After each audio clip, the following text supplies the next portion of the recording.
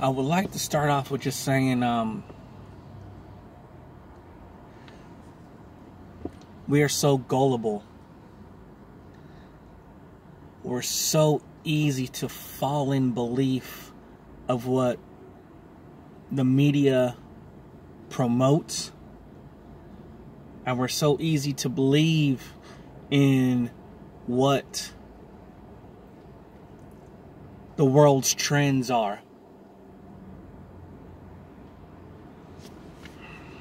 Matthew 8:16 and Matthew 8:17 says, when evening came, many who were demon-possessed were brought to him, and he drove out the spirits with the word, and he healed all the sick.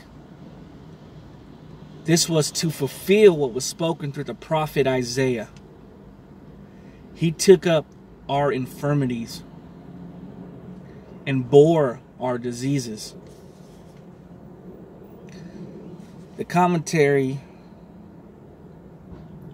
of that says, Matthew continues to show Jesus' kingly nature. Through a single touch, Jesus healed. When he spoke a single word, evil spirits fled his presence. Jesus has authority over all evil powers and all earthly disease. He also has power and authority to conquer sin. Sickness and evil are consequences of living in a fallen world. But in the future, when God removes all sin, there will be no more sickness and death. Jesus' healing miracles were a taste of what the world will one day experience in God's kingdom.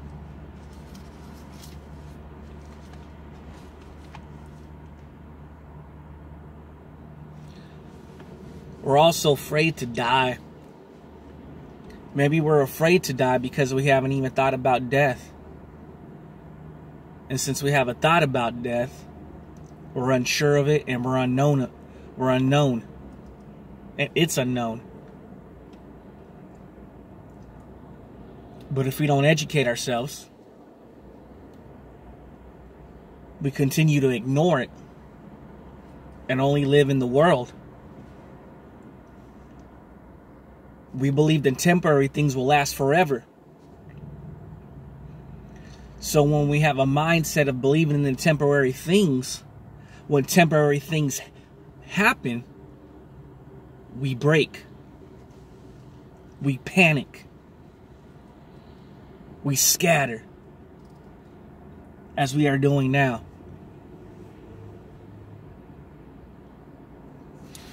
Romans 12:2 says, do not conform to the pattern of this world, but be transformed by the renewing of your mind. Then you will be able to test and approve what God's will is, his good, pleasing, and perfect will. The beginning of this verse, do not conform to the pattern of this world. How many of us are conformed and follow and are slaves while being dragged to the patterns of this world? It's a pattern. Disease, shootings. It's a pattern that we fail to see, but we continue to live.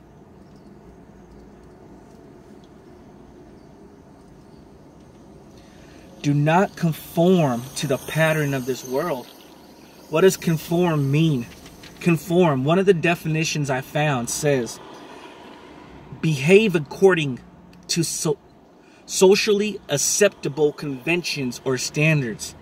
Behave according to socially acceptable conventions or standards. What does conventions mean? Convention, a way in which something is usually done, especially within a particular area or activity.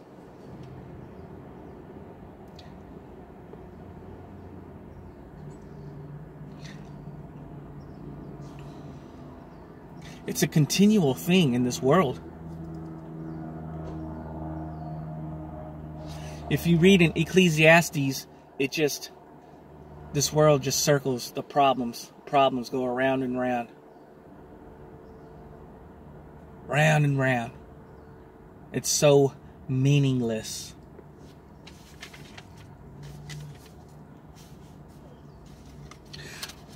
As I said before, we're so afraid of death.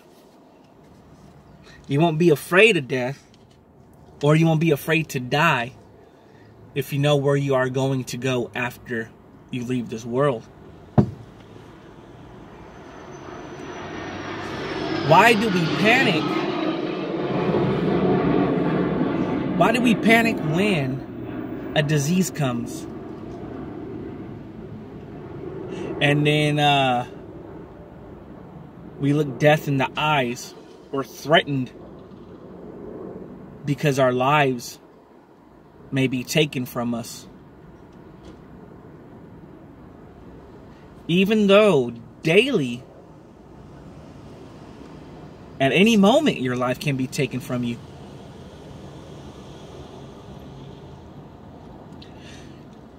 So with the disease that's so loud, or a virus, I should say, that is so loud in the media, we panic. But if the media is quiet, we're quiet.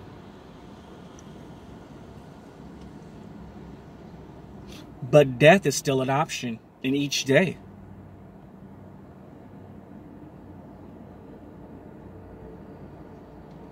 We could die from health. We could die from an accident. We could die from car accidents. We can die anytime. So how come we're not panicked? We only panic when the media tells us to panic.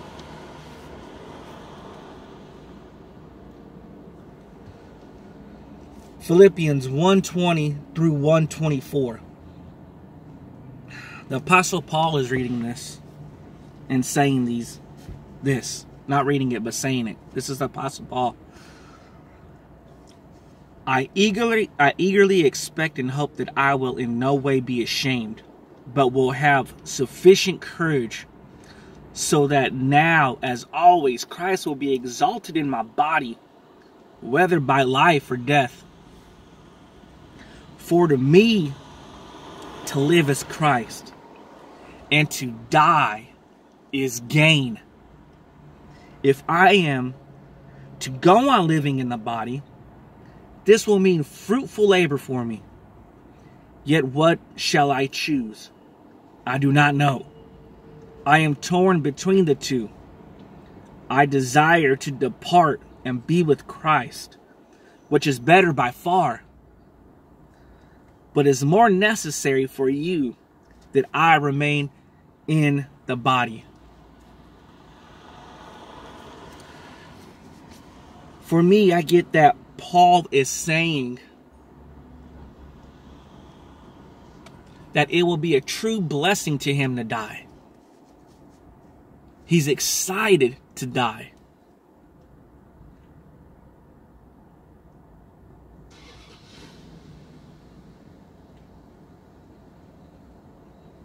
Because he knows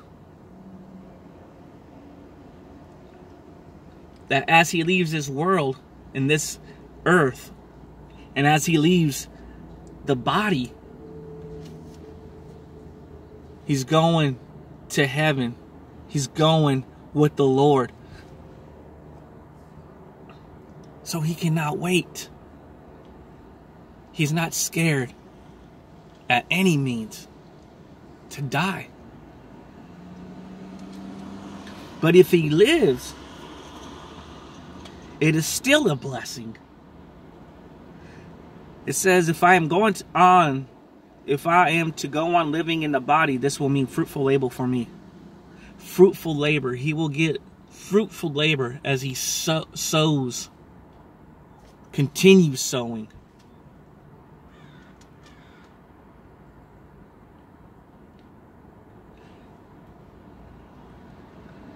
And he will continue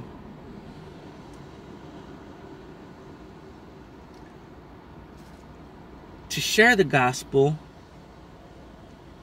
on earth to unbelievers as Christ works through him. So it's a win-win to live or to die.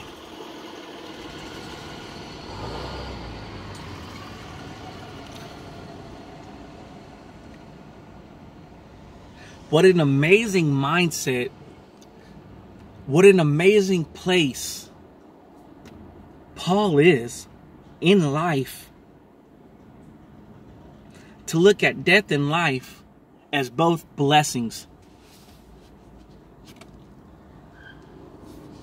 What do we have to do to not be afraid of death? To be excited for death? What do we have to do to be excited to live and not be afraid to live?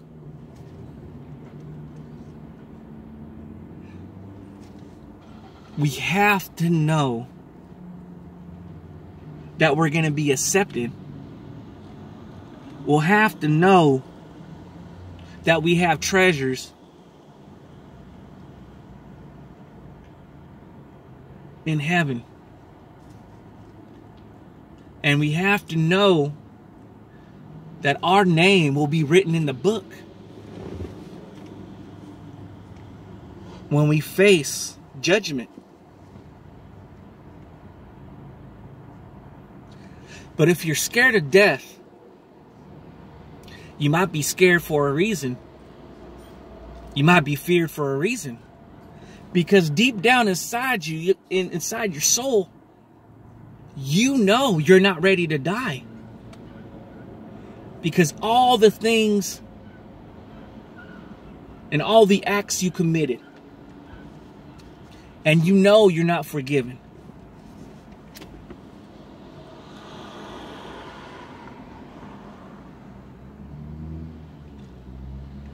You have this heaviness, you have this burden. Because all the mistakes you made in the past, all the people you did wrong, all the things you did wrong, they still sit on you. You feel guilty and you feel ashamed. This is why you fear death.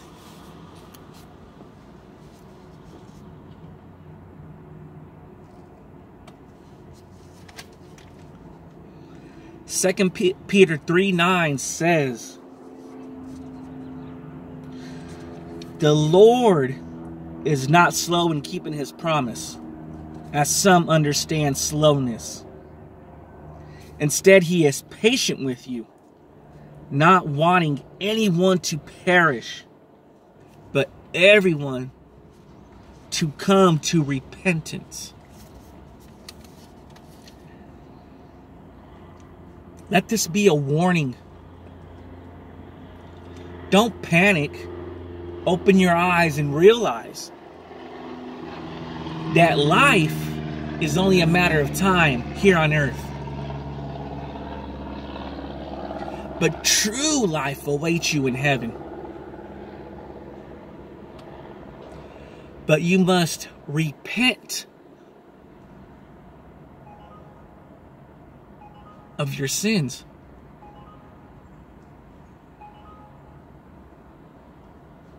If you're scared of death,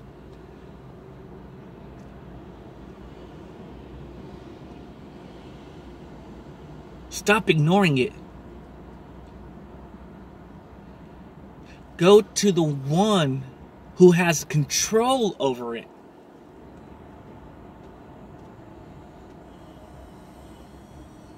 To die is to live.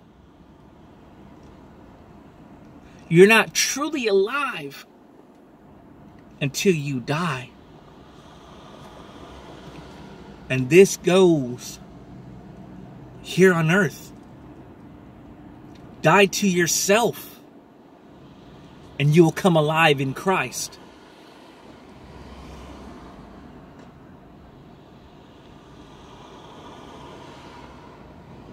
Deny yourself. Die to your ways and come alive in the Lord's ways.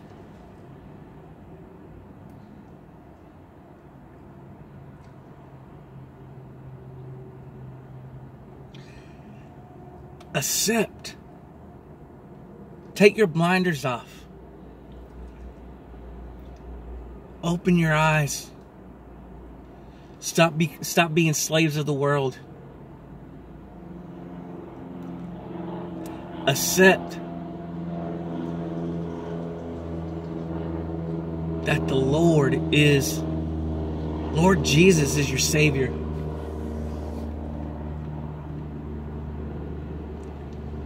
Believe that He has died and He rose again.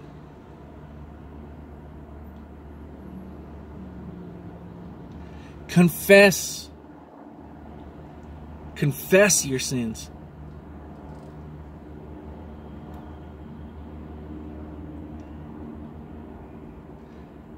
Death can happen anytime, in any day, in any moment. Don't let the world bully you, but the virus. Because the world is in control of death. The Lord knows when your time is and when He will take you. Don't be afraid of death. And you won't be afraid of death if you have confidence to the one who gives you life and know where you're going when you leave this body.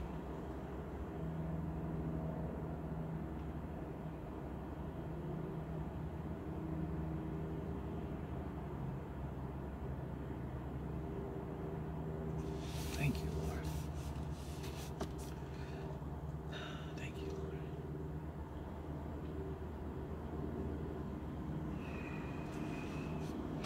Be praying for you guys. I'll be praying for this world. Thank you, Lord, for these words and your wisdom.